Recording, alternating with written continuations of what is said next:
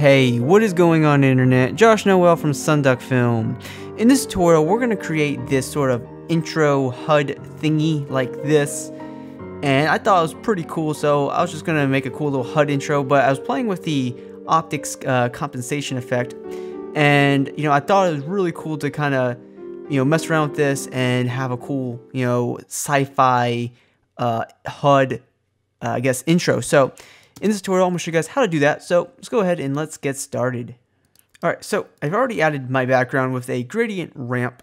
And the first thing we're going to do is we're going to go to the Polygon Tool and we're going to just draw out a polygon sort of like this. Right now we only have 5 sides and I want to make this a 6-sided hexagon. So what we'll do is go open up the Polystar 1, go to Polystar Path 1, and we'll set the number of points to 6. And this allows us to do a hexagon like that. And then what I'm going to do is I'm going to go to add, and I'm going to add a repeater.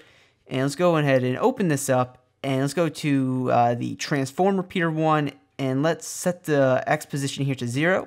And let's go to the Y. And let's bring this down to maybe right here. And one thing we need to do is we need to go into the transform for Polystar 1. And let's go ahead and like rotate this by like 90 degrees. So it's kind of like that. And let me go back to the transform for repeater 1, and we'll bring this back up kind of like this to where like they're touching each other like that.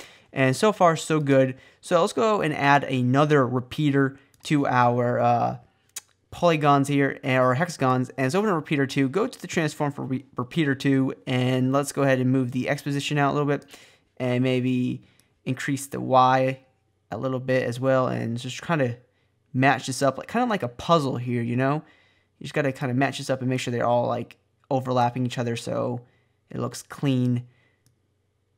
All right, and then when we're done with this, let's go ahead and hit S on our keyboard for scale, and let's just bring this down a little bit, and maybe we'll position this up all the way like over here, and maybe go to the side here. And then let's go back into our contents, let's go into the repeaters, and let's increase the number of copies. So like it's going to cover up the entire screen like that, and go into repeater 2 and increase the number of copies again. So now we have these polygons going across the screen, kind of looking cool. We kind of have like this, I don't know, future. The future is all in hexagons. So I guess that's what we have right now. So now that we have our hexagons here, we don't really have to do anything else to this. So let's just call these hexagon background. And maybe we can lower the opacity to like 50% or so, just kind of have it blend in there pretty nice. And then let's go and actually start creating our circle thingy, or whatever it's called. And let's go start with the Ellipse Tool, and let's enable the title safe so we can kind of see the center of our comp. And let's hold down Command and Shift on a Mac, or Controllers and Shift on a PC, and just draw out like a perfect circle like this. Let's make sure we have the fill disabled, and we'll have the stroke set to 5. And let's go to the Align tab over here, and let's just make sure this is completely centered up, and which it is, so that's good for us. And let's go into the ellipse here, and let's go ahead and title this Outline 1, and let's duplicate this layer, which is now going to be Outline 2, and let's go into those contents, and let's make sure that we'll scale this down first, and let's go back and increase the stroke here, so it's kind of thick, maybe like that. And let's go ahead and do it again, duplicate it one more time, go to the scale, and let's bring this down once more, and let's definitely lower the stroke a little bit. And it's just going to be creating some design for us. All right, looking good. So once again, let's go ahead and duplicate our outline 3, and let's scale this down again. And this time we'll call this one, I don't know, line thingy 1. And I spelled thingy so wrong, but I'm going to leave it like that.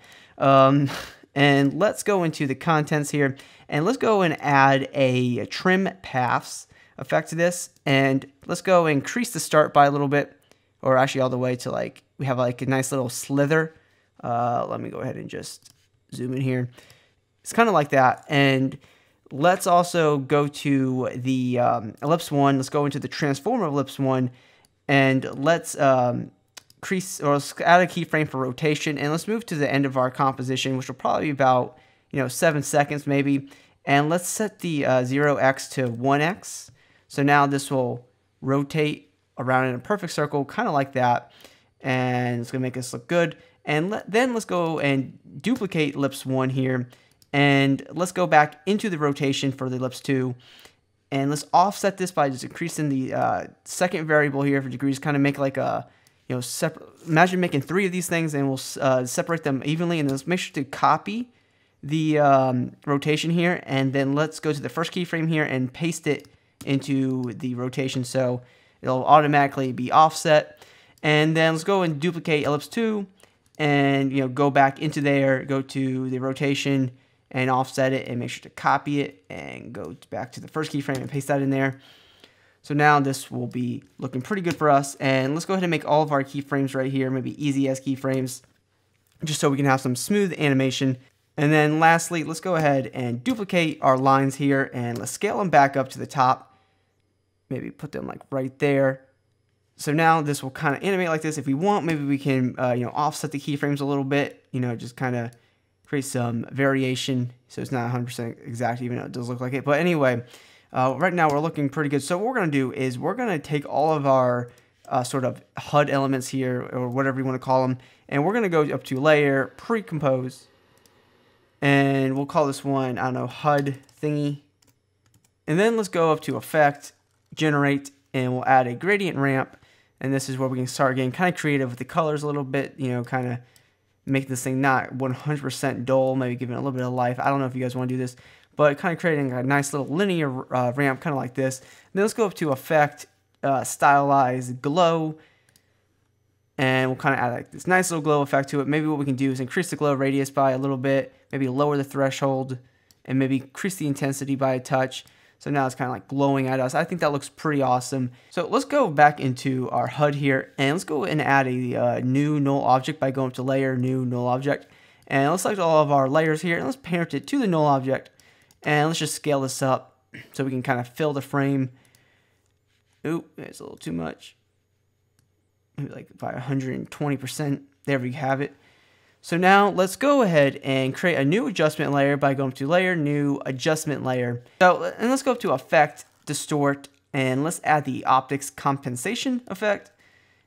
And maybe we'll start it off like, increase the field of view like crazy.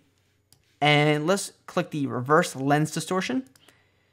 And let's continue to increase that. And as you can see, we can kind of just fly right through this. And it looks awesome. So it looks like really like a lot of fun. Like you want to jump through this. But anyway, let's keyframe that. And let's go to, say, maybe 3 seconds or something, 2 seconds.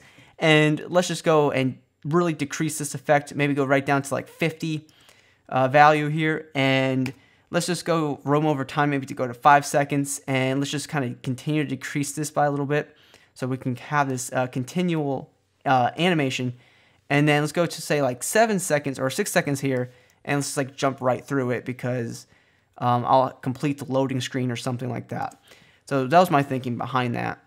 So far so good. We kind of have this cool little animation here. So really what we need to do is maybe come in here, go to our text title tool, and if you want to put a title, no problem. I'll just type my text, SonduckFilm.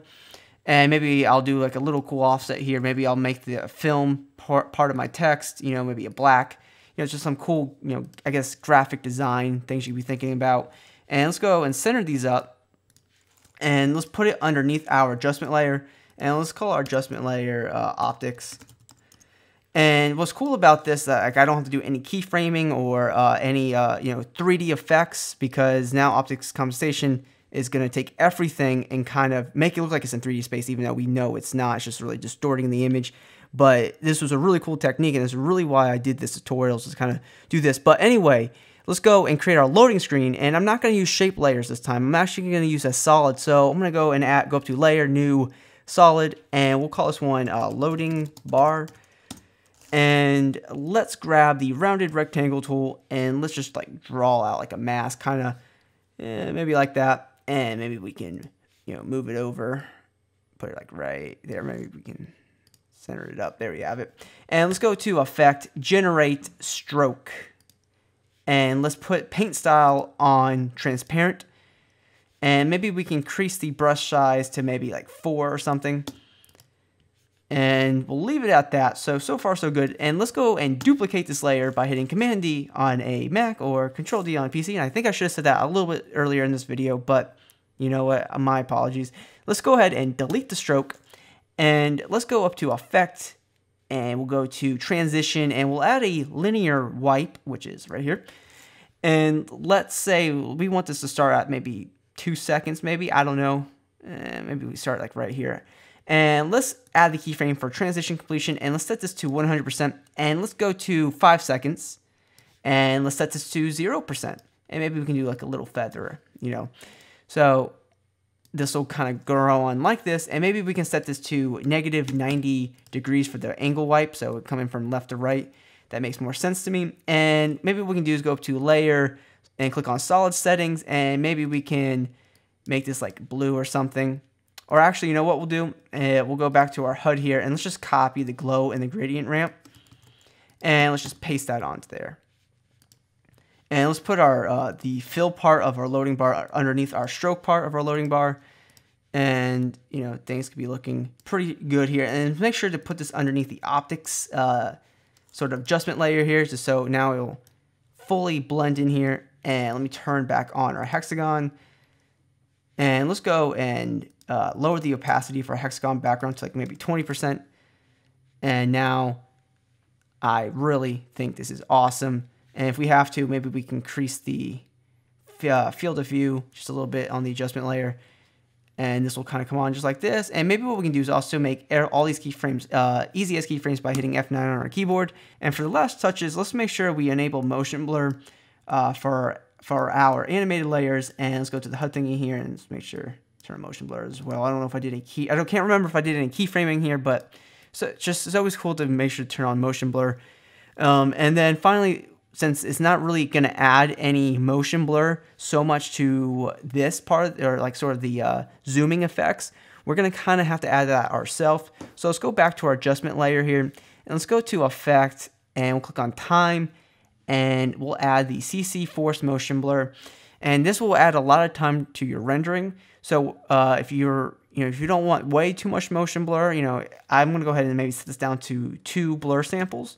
And that will kind of speed up the rendering process. I mean, I think 4 might be more ideal, but of course you could just mess with it and see what you guys have. And after a quick render, this is what we have, and pretty much what I showed you guys in the intro.